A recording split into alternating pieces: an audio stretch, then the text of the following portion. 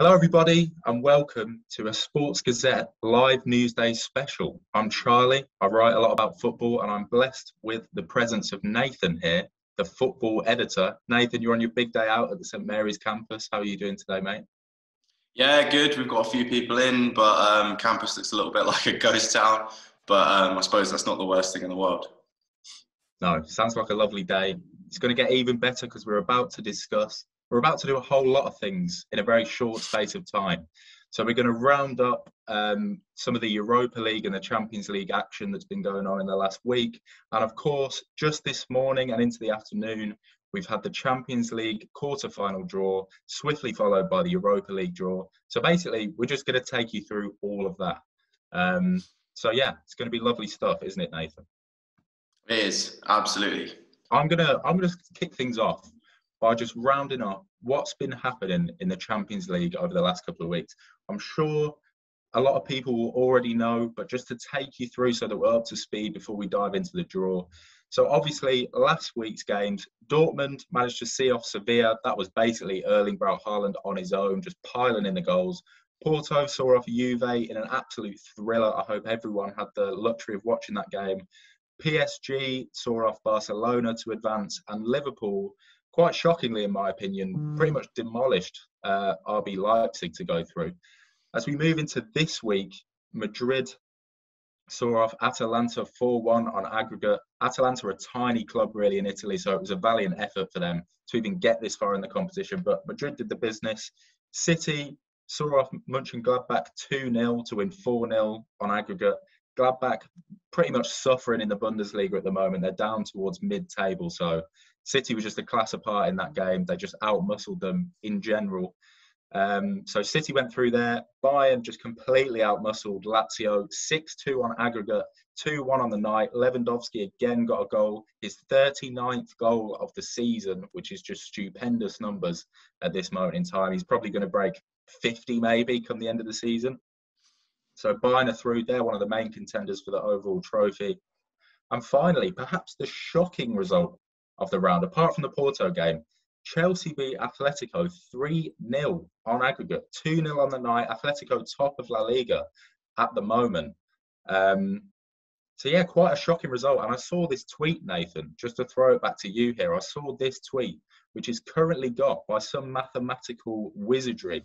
It's got Chelsea as third favourites for the Champions League trophy behind City and Bayern Munich. And I don't know what you think about that. I'm struggling to argue with it at the moment, but what's your take on that stat? I can't see how anyone can back that up, to be honest. I think considering the draw at the moment, you'd argue that Chelsea are on the easier side of things. They've got to play Porto, and then they'll play the winners of the Liverpool game. But realistically, I think if you're looking at Bayern, you're looking at people like PSG as well. I can't see how you'd say Chelsea would be third choice for the Champions League. I think Tuchel's come in and he's made them look so solid. He's not lost a single game since he's come in. So if you're going on momentum alone, I think you've got to give Chelsea a decent enough chance. Obviously, Atletico were one of the better teams left in this competition and they just saw them off. But yeah, slightly surprising, really. I knew Chelsea were on form, but when you see it like that, Chelsea third favourites to lift the Champions League, it does kind of hit home a little bit. But Nathan, why don't you take us through what's been going on in the Europa League in the last couple of weeks? Yeah, Europa League's been a little bit of a whirlwind. So, Arsenal, despite losing to Olympiacos in the second leg, they go through, beating them 3-2 on aggregate. That's a good result for Arteta and his men. Dynamo Zagreb, this is the story of the Europa League. It knocked out Tottenham Hotspur after they led 2-0 in the first leg, threw absolutely everything away, lost 3-0 away to Zagreb. And a lot of people calling for Mourinho's head.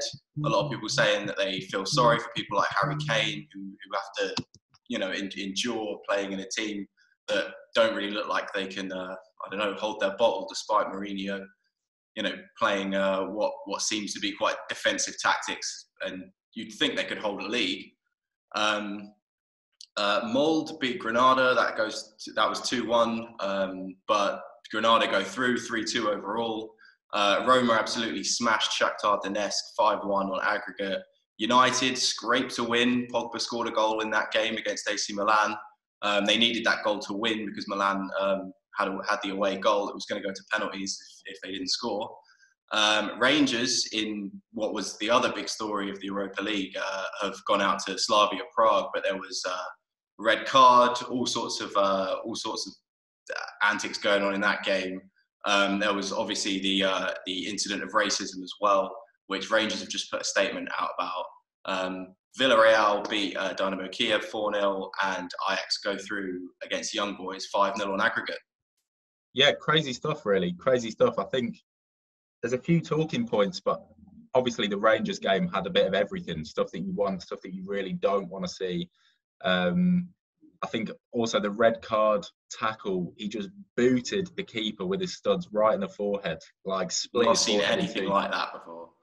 That was absolutely bizarre. But I think the one with most of the talking points is actually the Zagreb-Tottenham game, which pretty much had everything. So you didn't... First of all, the most incredible storyline in this game, Zoran Mamic, the Zagreb manager, just got put in prison for 5 years a few days ago. That happened this week. And then, obviously, further on from that, a guy called Orsic, his first name eludes me at the moment.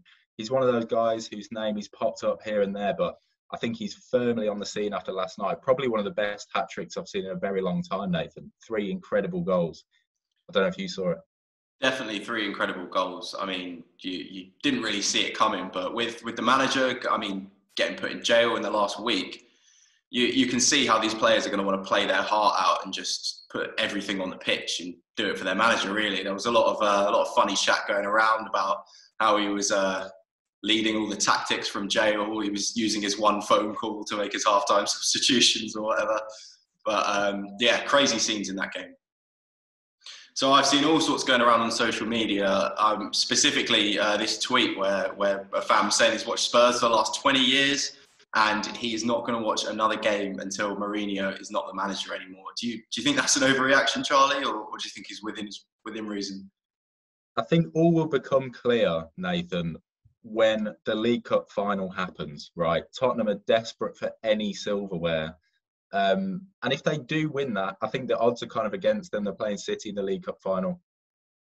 If they do win that, all this negative energy surrounding Mourinho could just disappear because Spurs have been without a trophy for decades and decades.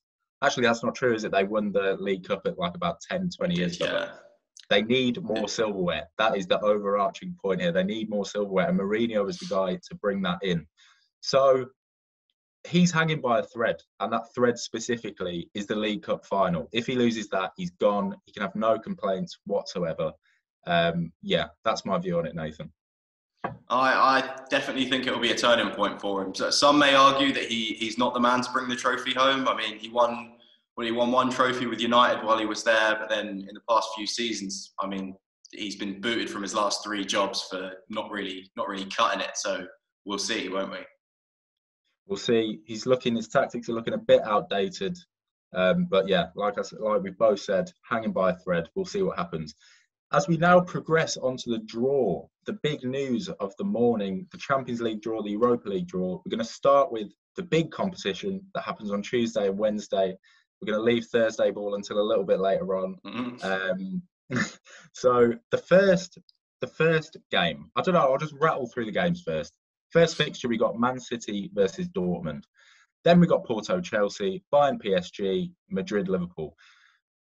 Man City versus Dortmund, Nathan, you know, probably one of the easier draws that City could have got, apart from one ginormous Norwegian elephant in the room, which is Erling Braut Haaland. I guess it just becomes an issue of whether City can hold him off. I don't know. What do you think? Do you think City should be feeling confident going into this tie? I think City will be feeling confident. Defensively, Dortmund have not looked like they can necessarily hold a lead. And to be honest, I think it will come down to Haaland versus the Stones and Diaz. I mean, we've got an absolutely impregnable defence in Stones and Diaz. I think they've conceded 1 goal in the Champions League all season. But between the 2 of them, they've got a better goal difference than a lot of the teams in the Champions League because they've scored as well. But Haaland's just absolutely on fire. You couldn't write off this Dortmund team because, I mean, you can't rule out the possibility that he's going to go and score 3 maybe even 4 goals. Who knows? Yeah, he's a terrifying prospect. And if I just bring up this tweet as well, another little storyline in this game is Jadon Sancho, who City let go without making a proper senior appearance for the club. Obviously, he hit the ground running a couple of years ago when he moved to Dortmund. He's now going to come back. He'll be very keen to make an impression. And yeah, I think the prospect of him and Erling Braut Haaland on the counter-attack, City commit a lot of bodies forward when they attack. So the counter-attack is going to be a real prominent feature of that game for Dortmund. That's going to be terrifying. We'll see what happens. On to the next game. We've got Porto versus Chelsea. Chelsea must be pinching themselves. Last 8 of the Champions League. They've drawn by far the easiest team left in the draw. Porto put up a really good display against Juve, but I feel like they just played the game of their life there. What do you think, Nathan? I think chances are Chelsea should be out-muscling Porto here and just advancing straight into the semi-finals. Yeah, I think they should too. I mean, it is a little bit of a gimme game, or at least you'd think anyway. Porto did just play out of their skins in that Juve game as well. But I don't know. Teams go on runs and they do crazy things game after game some years, you know. So Porto might come into it and they might absolutely blow Chelsea away.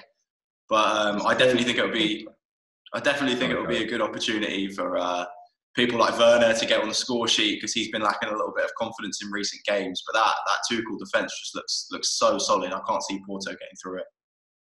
It does. It looks ridiculously solid. And of course, Tuchel's been there before. Last year, he took PSG all the way to the final. He won't be fazed by this occasion. His team's got all the momentum. So I really fancy Chelsea. Really fancy Chelsea to advance in that tie. We move on to the third tie of the Champions League quarters. That is my pick of the entire European competition that we've got coming up. That is Bayern versus Paris Saint-Germain. You know, 2 absolute heavyweights here. You've got Lewandowski, who's the top scorer in Europe, arguably the best player in the world right now. And you've got Neymar and Mbappe on the other team. Arguably, in Mbappe, you've got the most exciting young player in the world. Bayern are quite weak at the back. They have been this season, so it could be a free-flowing game. So I don't know. A lot of things could happen here, Nathan. Tons of different things could happen. I think there is a marginal favourite, though. Who do you think that is in your eyes? In my eyes, it's Bayern. I mean, they've looked a little shaky at the back, but I think they're pretty solid and they've got great players. I mean, the lineup star-studded as ever. PSG have been in good form, and of course they've got Mbappe and Neymar. You can't rule that out. But for me, I think Bayern will take it purely on the fact that they're just more experienced at this level of the competition. Yeah, I think so. I think so too. I think they have been a bit vulnerable at the back. Teams can get at them. And when you've got PSG, the kind of talent that they've got, I'm sure they'll be able to nick a goal or two. But people forget PSG aren't even top of the French league at this point in the season. I think they're 3 or 4 points behind Lille at this moment in time. So they're not the juggernaut they were last season. They did destroy Barca, which is kind of, you know, looming large in a lot of people's minds. But I think Bayern are definitely the favourites going into this, but it should be a great game. And finally, your boys, Nathan, we've got Real Madrid, taking on Liverpool in the 4th and final quarter-final. This is a tough one to call. These are 2 European legends, right? 2 teams with probably the best European pedigree you'll find anywhere. But they're kind of, I don't want to call them sleeping giants, but they're not at their peak at the moment. That's why I think this one's a difficult one to call. But I think you should take the lead on this one. It's your boys. What kind of chance do you think they've got to overcome Madrid here? It's an extremely tough one to call. I think these 2 teams are, I don't know, probably one of the closest match pairings that we've got. And we've got all sorts of storylines that are running through this one. So we've got the return of, we've got a repeat of Salah versus Ramos. Obviously, the last time Liverpool faced Real Madrid was in the Champions League final. I should mention, actually, in this semi-final, we've got a repeat of 2 of the 3 last finals. The only team not to make an appearance is, of course, Spurs, who've just been dumped out of the Europa League. But I think this one's such a close one to call. I think Karim Benzema scored more goals against Liverpool in Europe than any other player in history. So that's a little bit of a worry for Liverpool fans. But for me, I think over 2 legs we can do it. We've not looked at our best at all, but I think we always turn up for the big games. And this is definitely a big game. It's a huge game. It's a huge game. And personally, I'm going to give it to Madrid. I think Madrid will edge it. That's got nothing to do with bias. I'm trying to look at it as objectively as possible. But, my friend messaged me there. He said, Benzema versus Nat Phillips. And that just decided it for me. I thought, you know what, fair enough. So I think I'll give it to Madrid. So, yeah, and then just quickly, if they get to the semi-final, it'll be City or Dortmund against Bayern or PSG. So the winner of the City-Dortmund game has got a very tough assignment in the semis. And then Porto-Chelsea against Madrid or Liverpool. That is probably objectively the weaker side of the draw. So, yeah, I think the English teams will fancy themselves there. Chelsea or Liverpool have got a decent chance of going all the way to the final. That's the state of play in the Champions League. Nathan, you can tell us all about the Europa League draw and we'll chat a little bit about that. So, yeah, this is a big one too. We've got the Europa League quarter-final draw. Many people were hoping for potentially an English matchup here because both Arsenal and Manchester United are still in it. But the draw goes as follows. Granada will face Manchester United. Arsenal have been drawn against Slavia Prague. Ajax have been matched up against Roma, which looks probably the most evenly matched and potentially one of the tastiest games in there. And then Dynamo Zagreb will face Villarreal. So the English sides will fancy themselves here because I think United can do it over Granada over 2 legs. And Arsenal with Slavia Prague, that seems like a result they should be able to get despite their lack of attacking potency in the last few games. Yeah, I think the English sides will be very happy here. I won't go into specifics because I see we're going to go through each game, but I think Arsenal have probably got the easier side of the draw. United have got the easiest immediate tie, but if they get to the semis, then it gets a bit tougher for them. But, I think both English sides here, United and Arsenal, will be very happy about what's happened this morning. Obviously, moving forward to the Europa League semi-final draw, it looks a little bit harder for Manchester United if they go through. So the winners of the Granada versus Man U game will play the winners of Ajax Roma, and then the winners of Dynamo Zagreb versus Villarreal will play the winners of Arsenal Slavia Prague. So all round, as an Arsenal fan, you'd probably be quite confident going through to the semis and then on to the final here. Do you think they can do it? Definitely, yeah, definitely. I think a year ago, Slavia were kind of a different team. Obviously, they've been made a little bit famous by the likes of Souček and Koufal, who have both come to the Premier League and they're basically smashing it with West Ham. They haven't got those players anymore. They got past Rangers in probably fortunate circumstances. Obviously, Rangers down to 10 men. Slavia, they're basically the standard of team. If Arsenal were playing Slavia in the group stage, you would expect them to steamroll them. So I don't think people should get blinded by the fact it's the quarters. I think Arsenal are a much, much better team. They need to be way more clinical than they were against Olympiacos. Made tons of chances, didn't finish them off. But yeah, I think, I don't think this is too much of a debate. I think Arsenal should quite easily see this one through. Who's your money on overall then to take that trophy home? Do you know what? I think whoever wins Ajax Roma has got a spectacular chance because Ajax are a great team. Roma have been there or thereabouts in a very competitive Serie A this season. So, that's quite an achievement to even just be in the conversation there. So I think whoever wins that game, and I would just edge it towards Roma, has got a very good chance of winning the trophy. So other than that, I'd say United are probably the second strongest team in the draw. But Arsenal are in the easiest side of the draw. So, if I was to put my life on it, I would say Manchester United. Through gritted teeth, I would say United. Who have you got?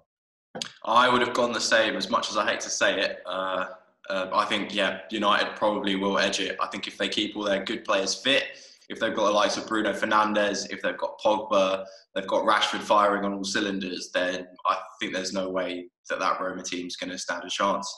Ajax, they could potentially stand a chance, but they're not the Ajax that we've seen in recent years. They've been stripped down. A lot of their good players have been shipped out to other clubs. So I would probably write them off in that draw.